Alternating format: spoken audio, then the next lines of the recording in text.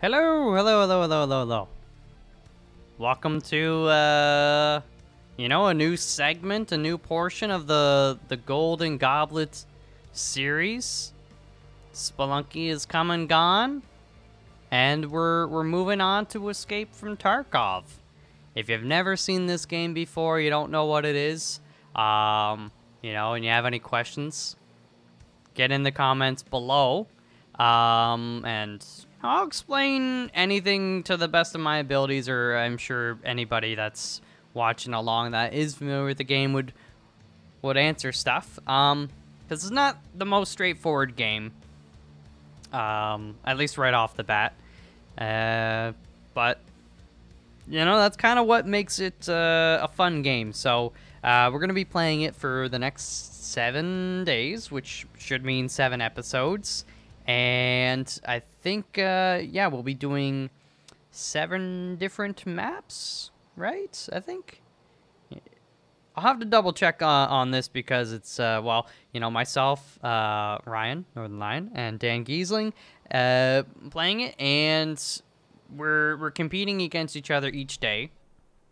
Dan is the one who's kind of orchestrated the order of the maps and the general parameters, which are pretty straightforward.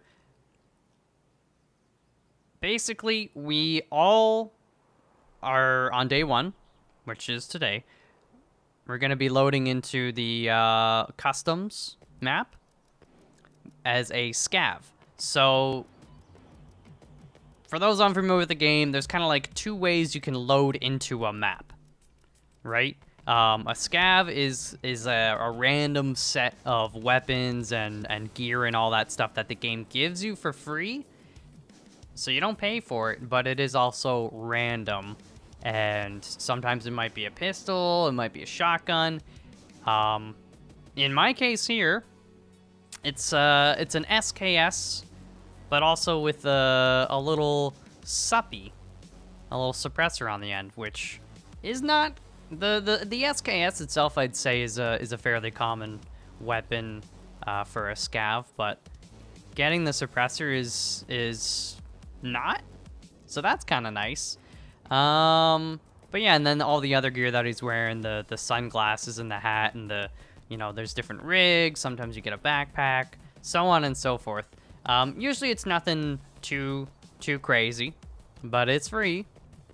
So anyways, we're all going to be loading in. We'll all have a different scav get up. We won't be playing on the same map.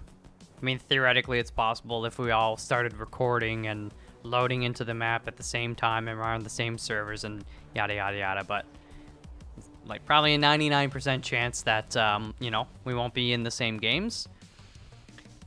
And yeah, you load in and you want to...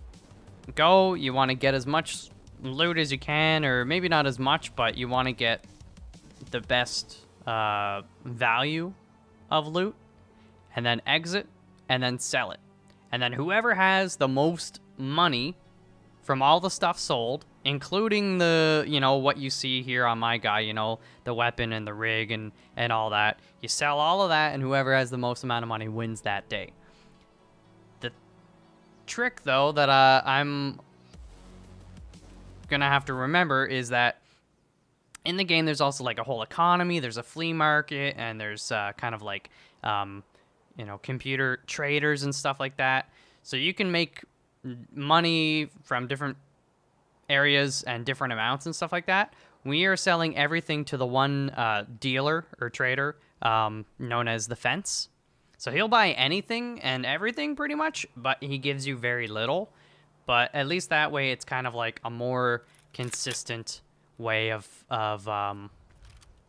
doing it. Anyways, I have to focus for 1 second here, and I'm going to kill this guy because I want his loot.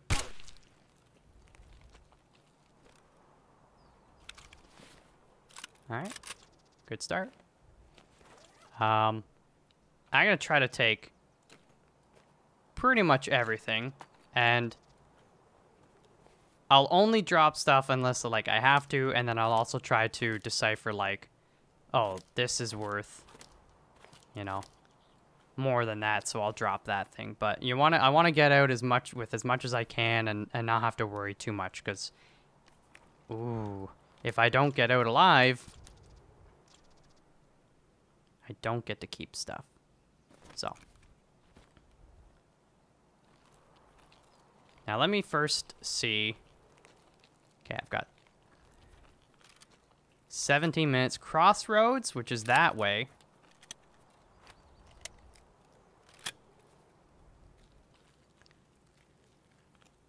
And then Between the Rock Passage, which is that way. So another thing about this game is, like, each map, it's not like multiple people can win, basically. It just means you get in and then you get out alive. And there's different areas where you can exit the map. And technically, like, they're always the same exits overall, but they're not all available, right? So maybe, let's say there's like 10 different places you could exit this map. When you load in, it'll just give you a few of them. And you have to go to, like, you know. I think that's... It's not at dorms, but it's like... Yeah.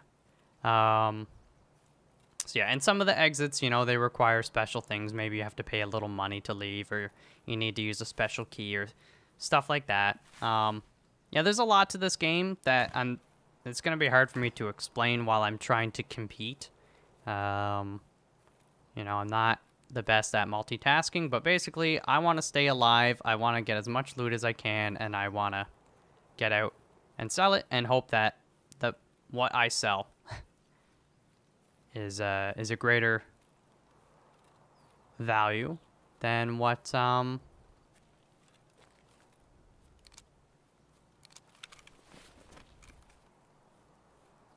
what others sell. So this area here, dorms, can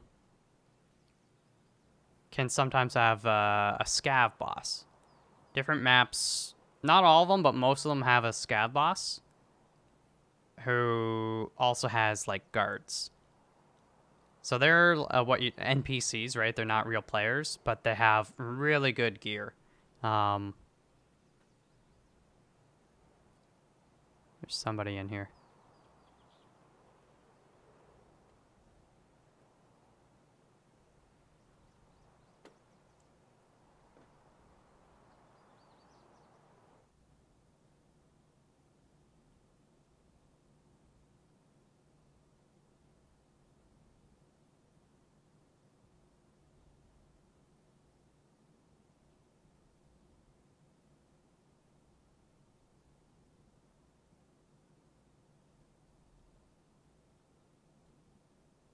Probably above me on the 3rd floor, where there is a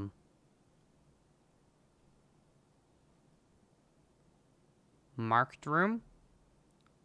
And if you have a key for that, which I, as a scav, I don't have one unless I find one off a player. Yeah, you can't access the room without it. But if you can, it's not always guaranteed you're going to get great stuff, but the loot pool there is pretty good.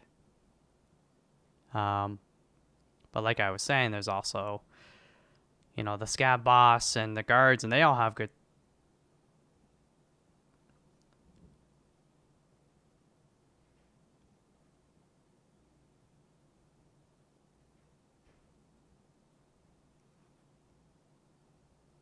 They all have good stuff too. So sometimes people will just come here just to, like, kill them and get their guns and their armor and all that stuff. They don't even care. I mean, obviously they're going to check the marked room and other valuables usually, but...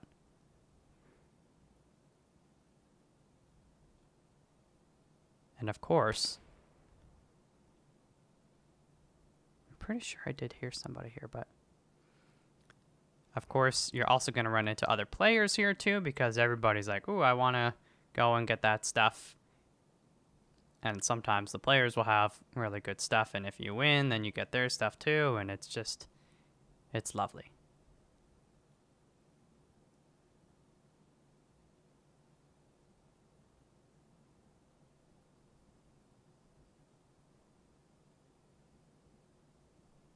That said, I'm not going to stick around here because there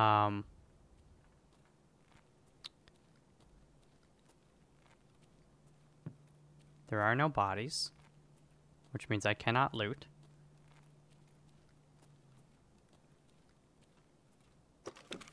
Guess there could have been a person on the first floor, but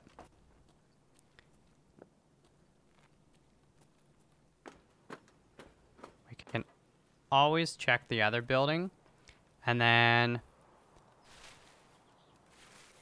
the alternative is that sometimes the scav boss is at there's a gas station. And they can be there. But they could also not spawn it at all. I don't know what the percentage chance is. I've been told it's like 30 some odd % that the scav boss will actually spawn. That is open, so this has been looted. But I'm not seeing any bodies. Oh.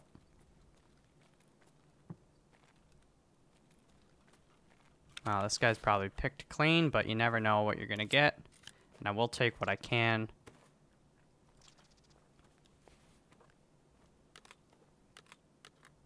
I mean, that's not really going to be worth much, but I think since I have Crossroads as an exfil, I'm going to go back that way.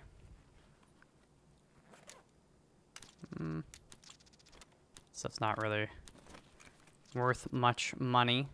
Did it? Sure. Every bit helps.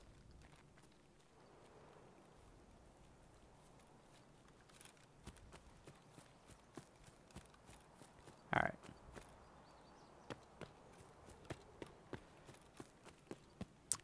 Yeah, the other thing with loading in as a scav, in the top right there, you can see how much time I have left.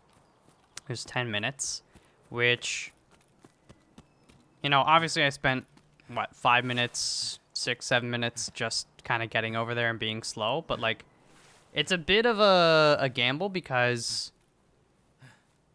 if you do get in there low and slow and maybe there's somebody there and you kill them, you get some good stuff. And who knows, all the guards and other players, corpses could have been there. Even if they're picked partially clean, you know, there's enough bodies. People can't carry everything. So even the stuff they leave behind can go for a good chunk of change sometimes, you know? Or even just help you survive, or you know, maybe it's still better than what you had. All right. So there's like a warehouse over here that usually has a good amount of scavs in there. I'm sure we'll find a few dead corpses, but the warehouse itself isn't always looted. I would say it doesn't have spectacular loot, but sometimes you get some goodies. And if we do see a couple fresh scavs, we can get some kills. Sometimes they have some nice guns on them. Maybe they'll have like a rare key or something. This game, it can, as far as the loot, sometimes it can come down to a single. I think I heard a scav in there. Yeah, sometimes it can come down to like a single item, you know? One key can be worth 1,000,000 rubles.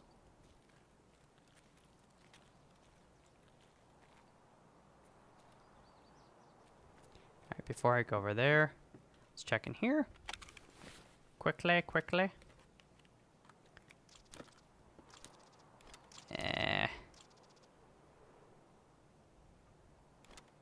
I actually don't know which is worth more, but the splint is more useful if I have an accident.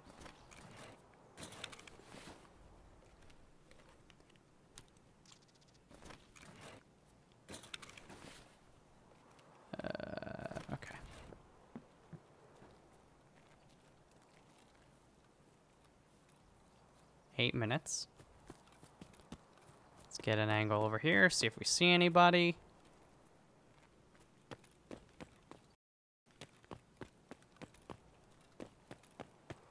And the thing is as well, scavs kind of move in and out of this area. They'll kind of like walk through.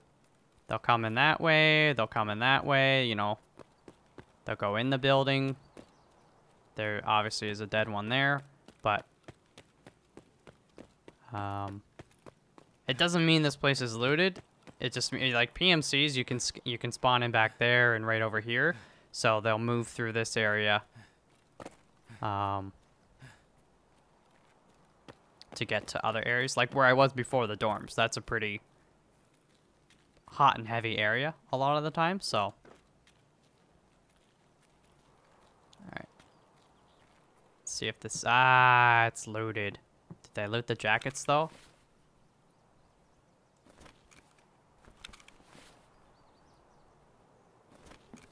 Me thinks so. Looks like they looted all of this too.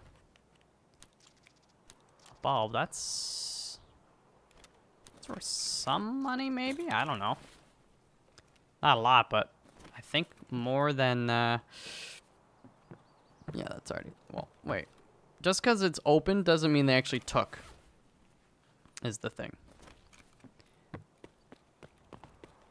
Alright, so if they looted that, I could almost guarantee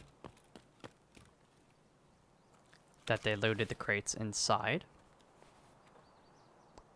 But maybe they went in there and then they got killed by a scav and they never looted them, right? You don't know the whole story. You can make assumptions.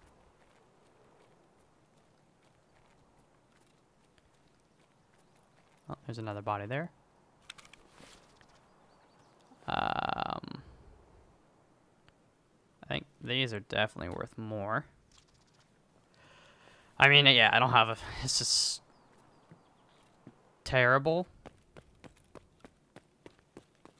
Terrible, terrible, terrible amounts of loot.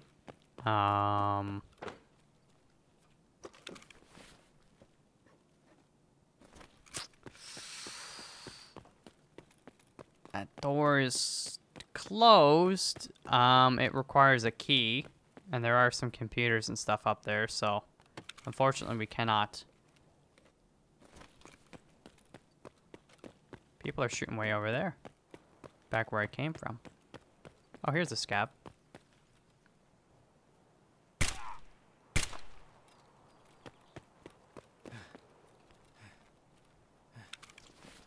Okay. How much is that actually worth?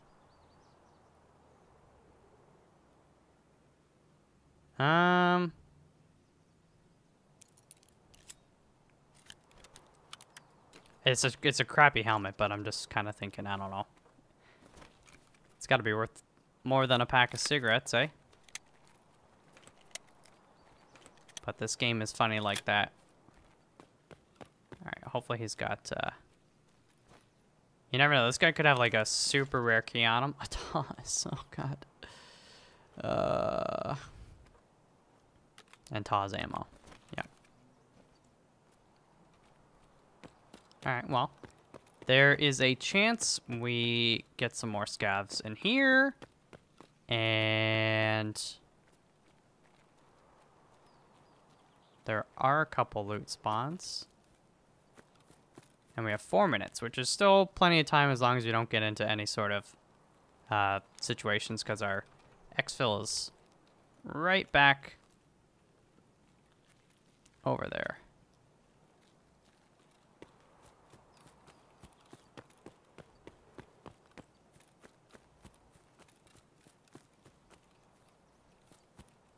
Okay, I know the loot is on the other side of this wall.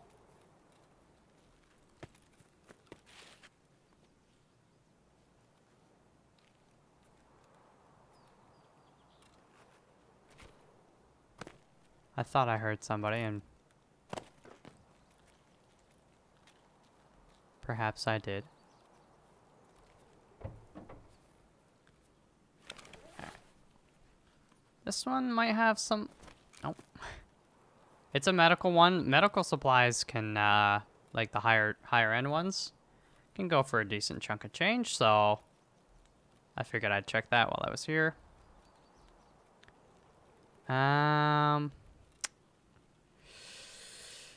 It's a bit of a bummer, you know, I'll be honest with you, but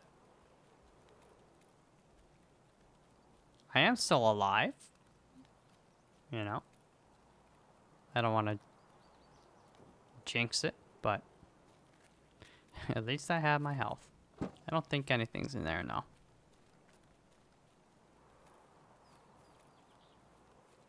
Now, the other thing is, there are a couple more loot spawns up here. This is right where the exit is, so I want to check them and...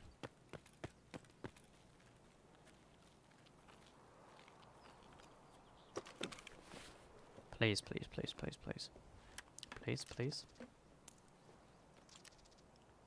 Ammo's not worth it, but what's the least expensive thing I've got here? Oh, maybe like that? I don't know. The bandage is worth more than that one. There's another one right here, but I'm extracting, so I gotta check it very quickly.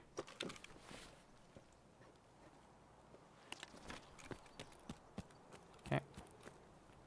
I want the filter. Just get rid of you.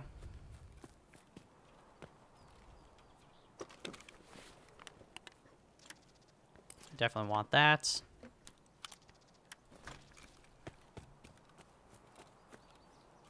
Okay, and then there was the grenade, which I want. Let's just get rid of... I don't like that. Maybe the cap.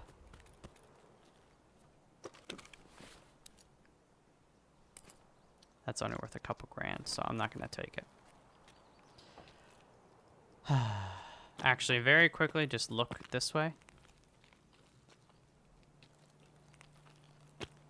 You never know when you're going to find a body. Jeez.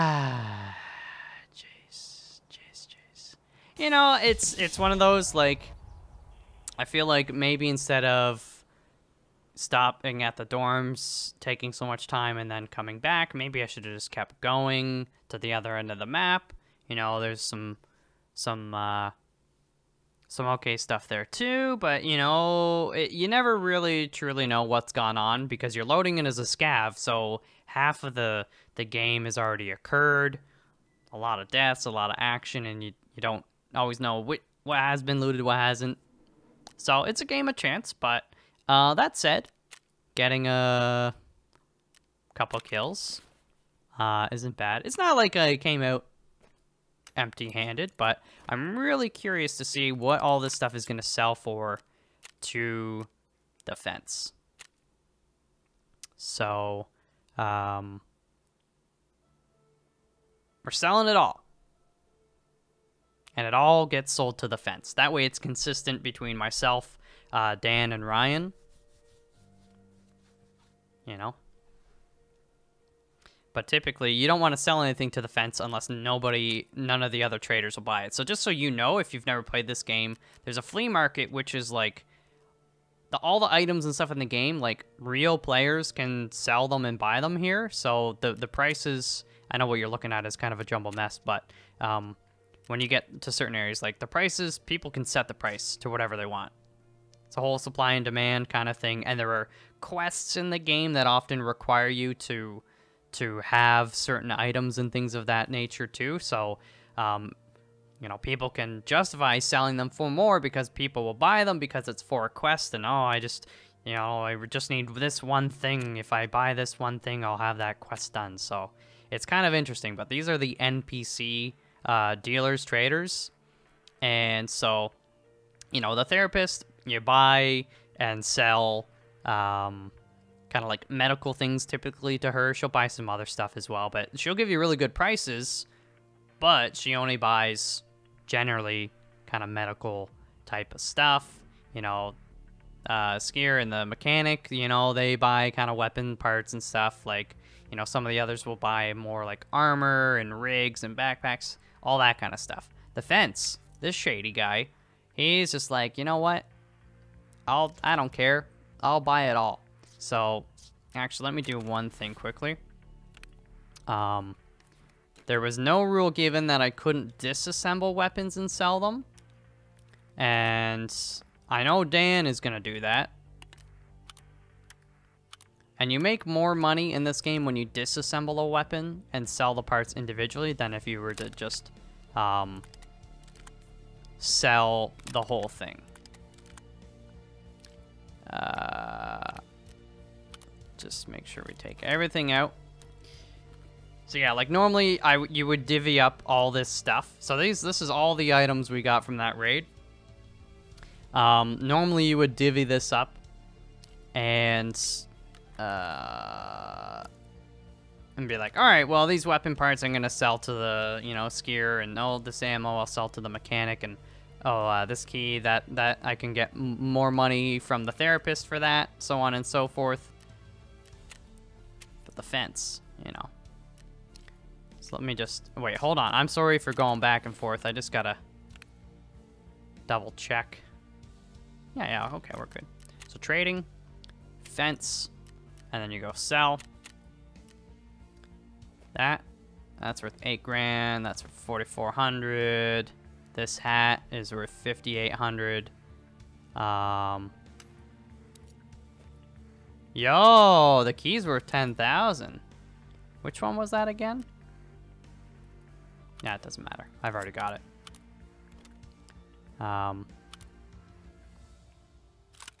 Suppressor's worth 13,000. Okay, that helmet probably wasn't worth holding on to. But you think of it too, like you know, price or value per slot. So this takes up 4 slots, and it's worth, you know, 22, almost 2,300, right? So if you divide that by 4, it's worth, you know, 550, you know, rubles in this case per square. Whereas, you know, this flashlight here is worth, you know, 2,700, and it only takes up 1 square, right?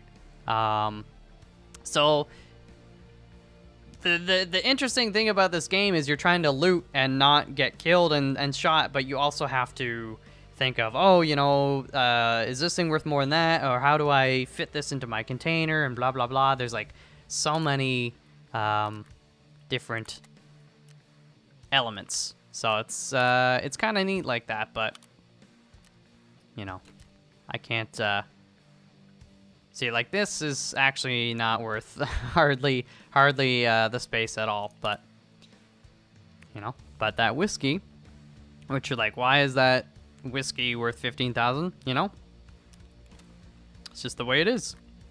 Let's just put it all in there. No space. Okay, I just need to make sure this money, 101,512.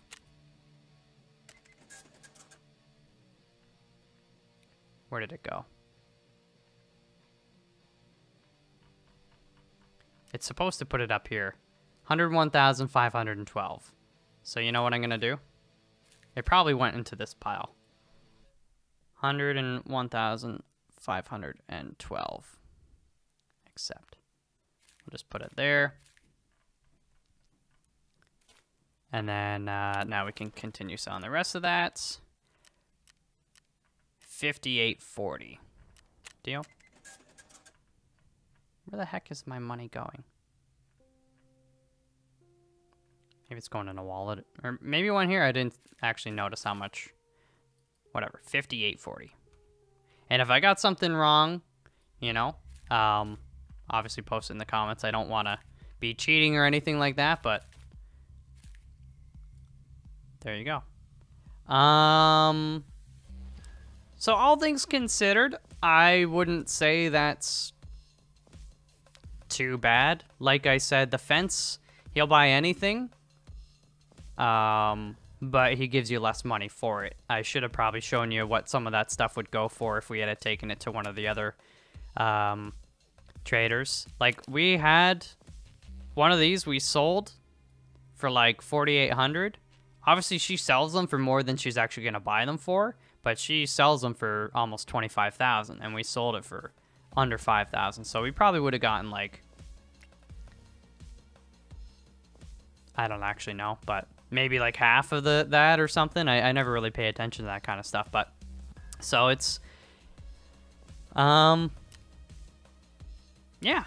I mean, even in the case where I already had a band-aid on me, but this is like a one-use band-aid, and then I found this one, which is a two-use band-aid. So you can see it's worth a few hundred more. Not that big of a deal, but like if you can only carry one or something, or you know, it's an easy, quick decision to make. I know this is the same thing, but that the green one, the two-use, is just better. It has a higher value, so it's like, well, you just swap them out, right? So, anyways, yeah, I mean, that's the first episode. So I made out with 107,352 rubles. Got a couple kills. You know, we hit 6 digits, so it's not great, but it's not bad either. So, I'm pretty happy with it.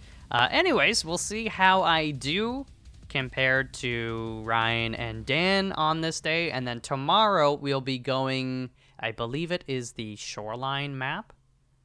We'll be doing the same thing there with a scav run, so we'll get in with some random items, or random, you know, gear and weapon, and do it all over again. So thank you guys very much for tuning in. Please, you know, give support not only to me, but to everybody involved in this. It's a team effort, so if you like what you see, go and like each video. That's all I ask. But anyways, I'll see you in the next one. Until then, peace out.